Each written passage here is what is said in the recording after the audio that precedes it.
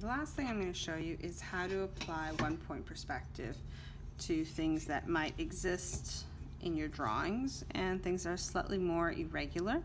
So I'm going to start by having my horizon line right across, and I'm going to have my vanishing point, and then I'm going to draw my objects. So the first object I'm going to draw is maybe a brick floor, brick road, maybe it's the yellow brick road, running along. Now to do this, what I want to do is I want to draw all the lines running up of the bricks. The tricky step is understanding how much space to leave in between them. I probably should have measured out this front area to make all my bricks the same distance, but let's imagine that, you know, the Munchkins were doing something slightly different that day and tried to make, you know, different types of bricks. Okay, so what I want to do is I want to go back in space. So I have to go to that back corner, but that's not going to work because if I do that, it's just that same line again.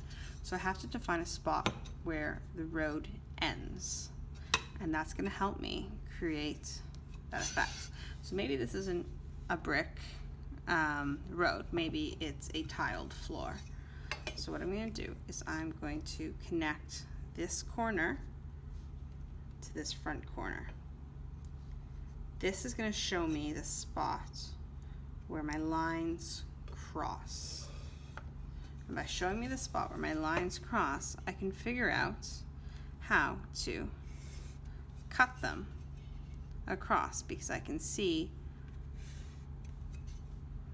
where everything cuts along, and that allows me to make each section of this tiled floor get smaller and smaller as it goes back in space. You can see how in each section it goes from being quite long here, smaller and smaller going back in space. And obviously I'll have to erase all my vanishing lines to make that make sense. Now that same rules applies if, let's say, you're doing the details on the side of a street, maybe buildings or lampposts or fences, all sorts of things. So what you're going to want to do is you're going to start by drawing two lines back to the vanishing point, and then you're going to draw your front edge of the object, and then you're going to draw your next one. You decide where the next one is. So what you want to do is you want to cut that in half.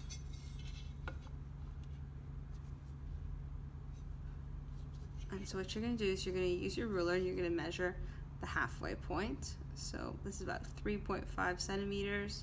So using that, it would be about, let's see, 1.5 would give me 3. It's probably about 1.7 is roughly the halfway point.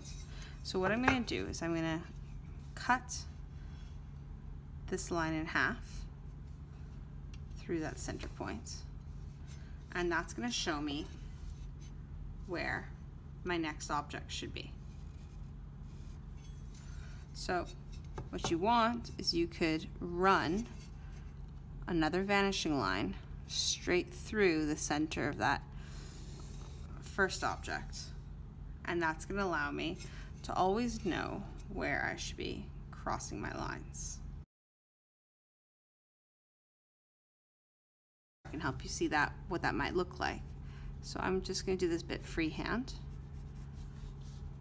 All I'm doing is drawing the sides of these fence posts.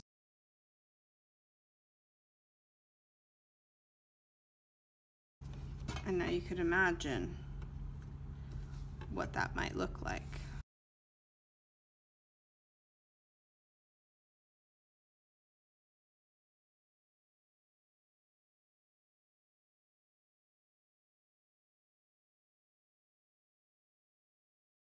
So let's imagine what that might look like if I was to draw a house and put a window running through it. So I'm just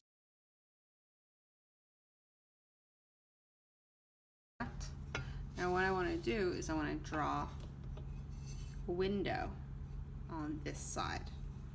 So I'm going to draw the general shape of it. And using vanishing lines, I'm going to draw the bottom and top edge of my window.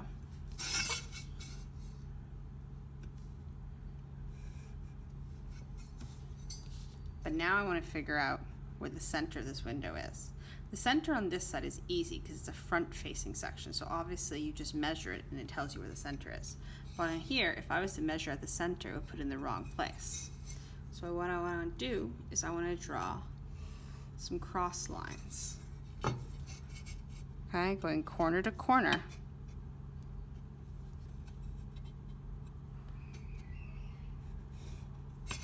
And that's going to help me figure out the exact center of my window.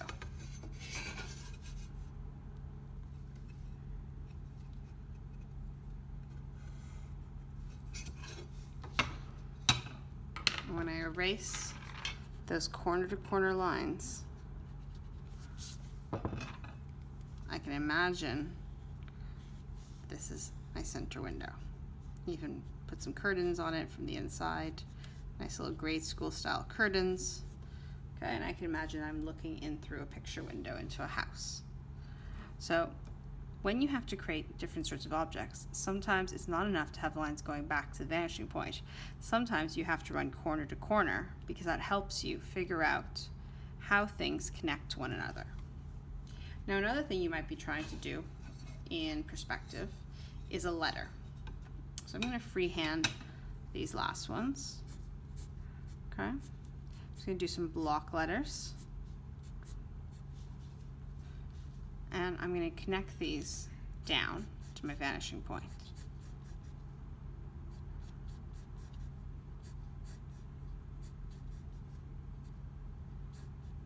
Again, I'm just doing these freehand, but I encourage all my students to use rulers.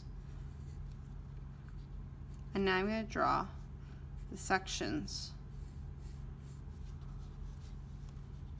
along here that are the back of my letter to help me define the space.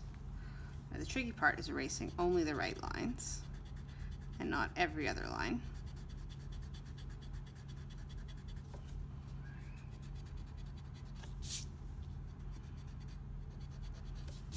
But let's say I applied shadow to it so we could see these a little bit better.